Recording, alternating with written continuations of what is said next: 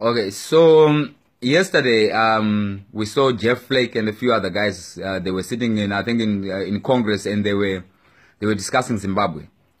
One thing came to my mind. I was reminded of the root fact that Zimbabwe is not on the American agenda right now. If we don't come together and solve our own problems, America right now, they've got their own issues. Jeff Flake is retiring. So even if Jeff Flake had said, had recommended, even just a recommendation to say, okay, the sanctions on Zimbabwe must be lifted tomorrow, Donald Trump wasn't going to listen to that. Because Donald Trump hates Jeff Flake's guts and Jeff Flake hates Donald Trump's guts. So if we don't come together, we have to come together as a country. Because this is responsibility for everyone. These political figures, Mafunnies zafana umira esai. Zvese zvana jinimbi, zvese zvana Mafunnies zvese zvafana umira. We need to cut down. If we're cutting down on corruption, we need to cut down on corruption. That's when and only when investors will start coming. And the American government right now has got its own issues. They have Saudi Arabia to deal with. They have North Korea to deal with. They have the Mexican border. They have trade wars with China. They have global warming to deal with. California, etc.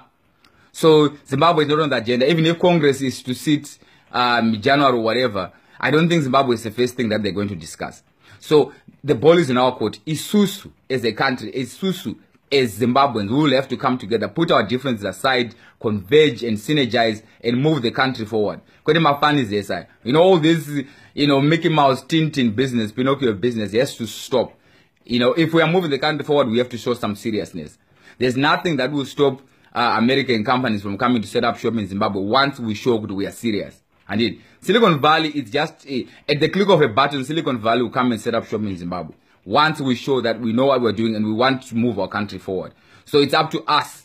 My political figures and come together. That's why there's two groups in parliament, so that we can share ideas. And the responsibility, the job is massive. It's for everyone.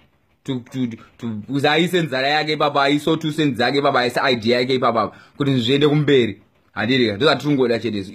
want the Americans are playing a wait and see business. That's why we set up embassy Penga Marare but avasada kusa mari mu Zimbabwe. So avana pressure. Americans avana pressure. Pressure iri kwatiri isusu as Zimbabweans to solve our country, to make sure kuti zvedu zvaenda kumberi. So let's come together. Jeff Flake, I think he akato recommend wakati garai pasi tight dialogue.